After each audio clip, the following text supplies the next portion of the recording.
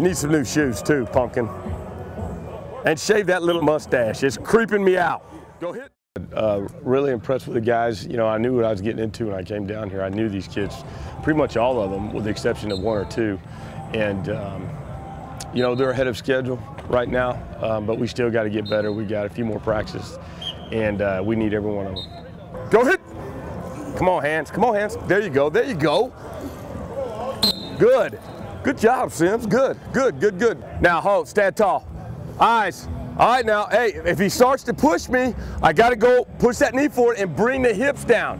The chest can go forward as my hips go down, but I don't want them over my toes, all right? There's been a transition in coaching style, and every day they've come with a, and I mean every day, they've come ready to work. And the biggest thing, though, is just getting used to me, I guess. Go hit. John's right, Big Bird. Hey, God damn, my man, God, it ain't hard. You need some new shoes too, pumpkin. And shave that little mustache. It's creeping me out. Go hit. All right. You look like a little rabbit, but now look, I'm not very sharp, man. But if a dude is fixing to push me back, the problem we're gonna have is Coach Hayes got too big of an anchor. All right, listen to me. The foot that's back is your anchor.